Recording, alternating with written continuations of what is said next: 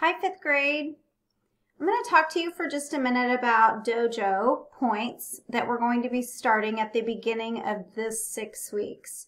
So today is the start of the third 6 weeks, and we are going to start DOJO points with the whole 5th grade.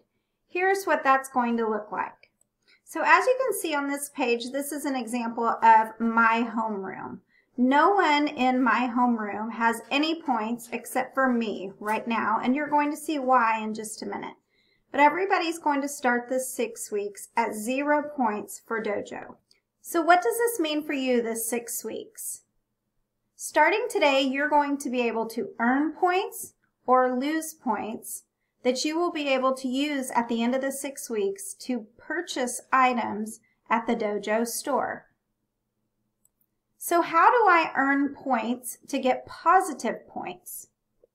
Here's how you would earn positive points in your DOJO account. Daily work is complete. That means whatever your teacher has assigned to you, for that day you were able to complete your work. You get $5. Following directions, maybe that looks like coming in to class and getting out your work or getting logged in or doing what you're supposed to be doing that's on the board. That's 5 DOJO dollars. Helping others. Maybe your teacher notices that you're helping others. If you have homework for that class, you might be able to get it turned in. If your teacher sees you showing kindness, if your teacher can tell that you're on task, you're doing what you're supposed to be doing instead of playing a video game or clicking around on the computer where you're not supposed to be, or she notices that you are checking off your assignments the way you're supposed to be. Working hard would be another one. This might look like during a lab or during math stations that your teacher notices you working hard. There might be other opportunities that you end up getting later as your teacher may add more positive skills. But if you notice, they're all $5. So your teacher could notice many times that you are working hard. So you could earn more than $5 at a time if your teacher notices that you're continually working hard or on task or following directions, or you got all of your daily work completed. So these are all the positives where you could earn DOJO dollars. What's it going to look like if you are going to lose points for DOJO? These are the points that you might notice for losing points. And the numbers that you see here correspond with the numbers that you might see on your report card. For example, if you got an N or a U on your report card that had a number 1 next to it, it meant that you were having a lot of difficulty listening or following directions. Or on the report card, it might show an N or a U for complete work on time. It may say number 8, and that means that you were struggling on getting your work completed on time. So all of these numbers have to do with the numbers that go on your report card when you get an N or a U. So you will lose points in DOJO if your teacher has to do a DOJO sign. Instead of signing our conduct sheet, you would get a DOJO sign in the DOJO store, which would take away points for your DOJO account. That would also mean that if you have a DOJO sign, you would miss recess or most of recess for that day. Here's how that would look. Let's go back to the DOJO page to see how that would look. And I'm going to click on me. I did myself as an example. And I can click on my DOJO person to see what my DOJO positive and negative points would be for the week. So I can click on me.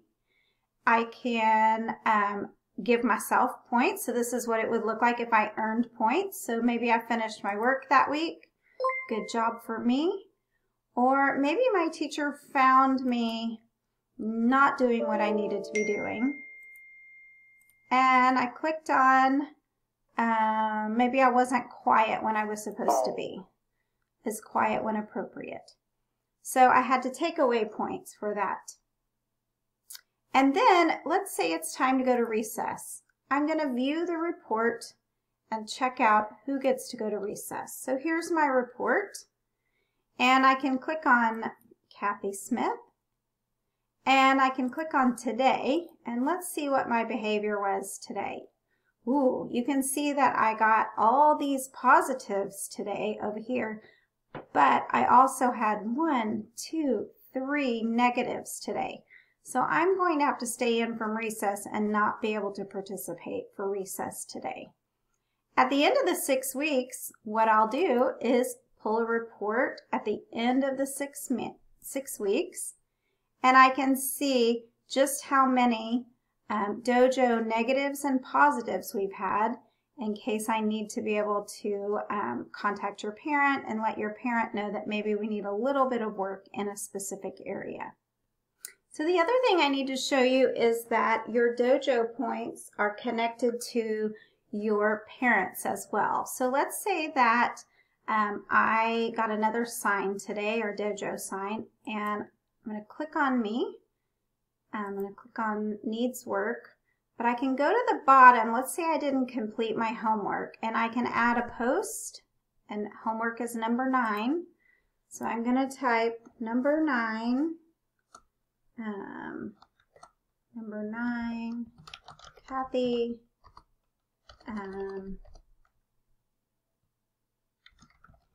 no homework today. And I would post that just to Kathy's account. I could even post a photo if I needed to. I'm going to do that and also take away the 5 points. So that's it. Basically, your points for positives and negatives will be recorded all in DOJO. At the end of the 6 weeks, you will get a DOJO debit card, and your teacher can show you what that looks like right now. And at the very end of the 6 weeks, your teacher will write your DOJO dollars on it and give you your debit card, and you will use that debit card to spend money at the DOJO store. So your goal is to try to earn as many points as possible and not take away your points. So good luck working on your DOJO points this 6 weeks. If you have any questions, be sure and ask your teacher.